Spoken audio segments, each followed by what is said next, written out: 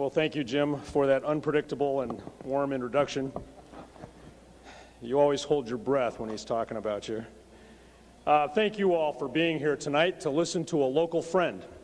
I'm honored that you're all here, really honored. This isn't something I expected to do, and had my arm twisted and thought, well, good opportunity. I'll tell you what I think about healthcare. I'll do my best to make your time worthwhile. I'll present a few ideas that you may not have considered before about something that affects us all, healthcare. And I think that these are subjects that we all need to think about because change is coming to our system, and we need to be ready to guide it in the best channel when that time arrives. 7 years ago, I was the president of an operating division of Abbott. Thought I had a tough job. I didn't know how easy I had it at the time. I was locked in the sheltered environment of an operating company. I enjoyed running the division, creating and building products, marketing them to laboratories around the world. Actually, I thought it was one of the best jobs there was. And then I got a new job, this one. And my work life changed.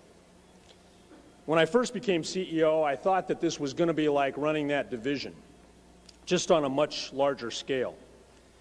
And I couldn't have been more wrong, because I found myself involved in more than just running a business. In fact, I don't do much running of a business anymore. I suddenly found myself at the nexus of multiple, difficult, ongoing, and sometimes harsh debates on some of the most critical healthcare challenges that we face as a nation and as a global society. You can't be the chief executive of a large pharmaceutical or medical products company today and not be in the middle of all of these debates. So tonight, I'm going to take a look at the healthcare situation in the United States and offer a point of view regarding some of the key questions we face as a nation. I've tried to crystallize those into a half dozen or so overarching themes, namely, is there a crisis in healthcare? What's right with our healthcare system? Has our investment been worth it? Will it continue to be? Do we know what we want from our healthcare system? What's caused the cost of healthcare to rise so much? And how do we best deal with what is undoubtedly a pretty difficult cost crisis? And what should we expect going forward?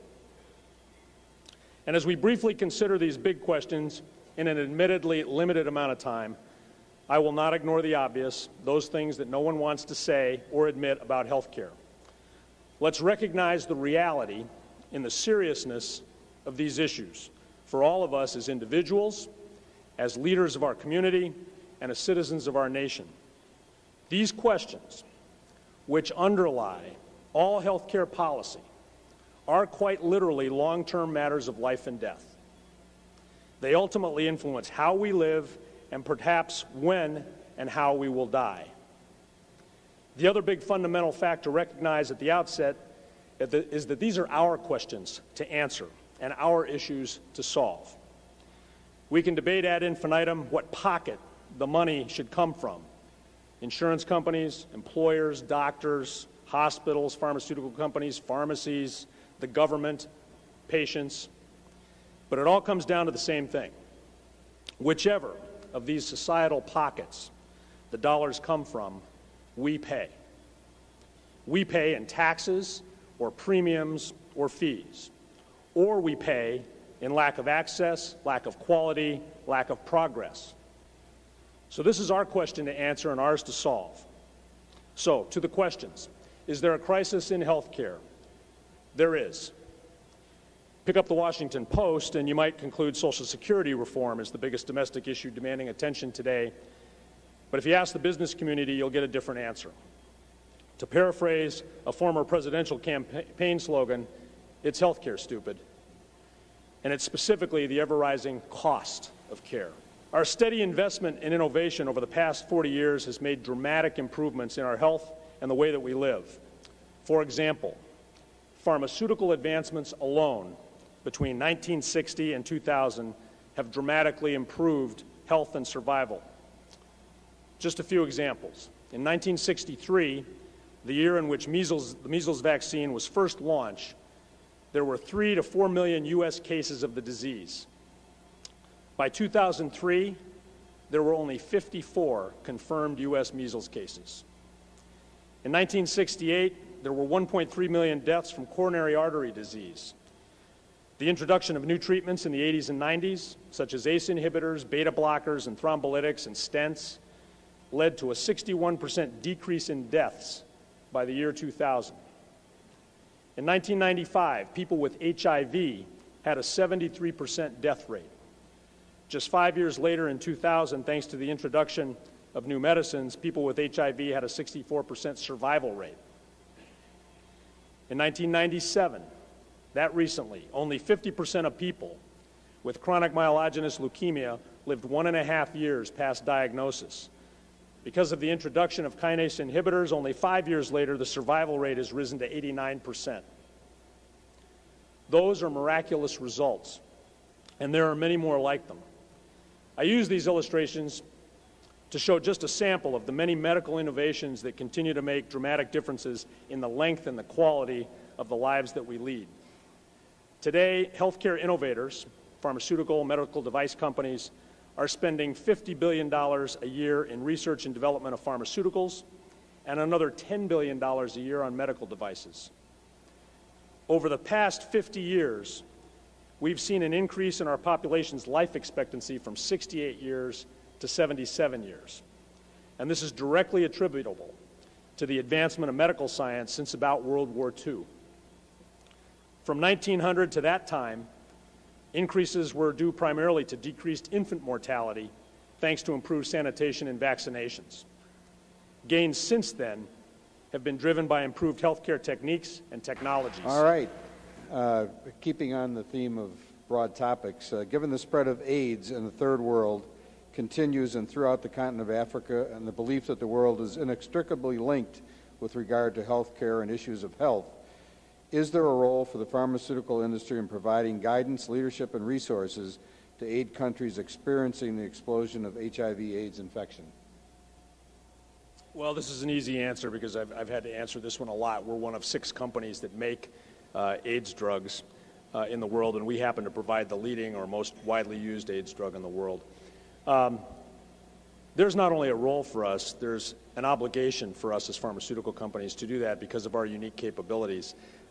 We're the only entities in the world that make AIDS drugs, and we're as close to the disease as anyone can be. There are government agencies, non-governmental organizations, a lot of different faith-based groups and so forth that are all providing resources and care in some fashion, but only pharmaceutical companies are in the unique position to provide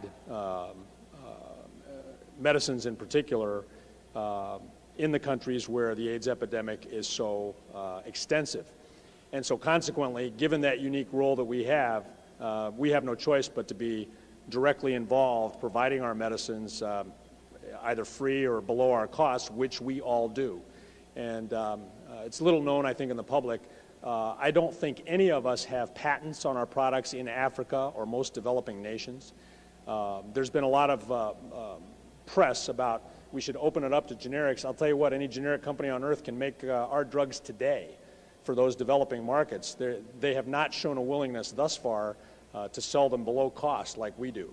And so, consequently, again, I think all of us as companies have dealt with the burden of a large portion of the volume we produce going to those areas. We've added capital and expanded our facilities to make more. Some of our companies have out-licensed their patents and technology to others, particularly in South Africa, to make our drugs and provide them at low cost or free. So I think the simple answer is yes, we have a responsibility. Describe the benefits of Abbott's diversified portfolio of business and products, and why is it preferable to the pure-play pharmaceutical or device businesses that were being broadly advocated just a few years ago? So this is probably a good time for me to give Cranes a plug. I didn't know about this article until I walked into my house tonight, and my wife said, gee, you were on the front of Cranes today, and Gloria Scobie kindly brought me a copy here tonight so I could see what Cranes had written. And the article basically says Abbott's trying to be the next J&J. We are the only 2 companies in our industry that are a broad, diverse mix of businesses, and that's by design. I think that being a pure-play pharmaceutical company, especially in a business as high risk as the development of pharmaceuticals is a very risky thing for investors, and you can see that in the ups and downs of some of the peer companies that are in our peer group. We've always been a more diverse model.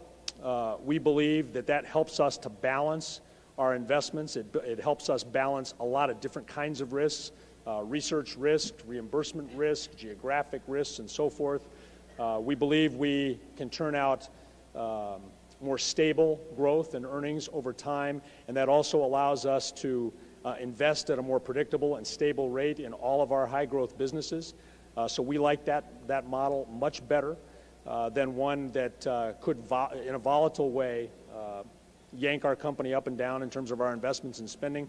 In a business like ours, where some of the research and development cycle is as much as 9 or 10 years, you've got to have a certain stability in there in order to sustain your investments in research, and I think being a much broader, diverse model of high growth and profitable businesses has served our investors and the sustainability of our company pretty well. I think it's obviously sustained J&J pretty well, and the two of us have tended to outperform the pure play companies, certainly over the last 5 years, and I take that as evidence that we're right.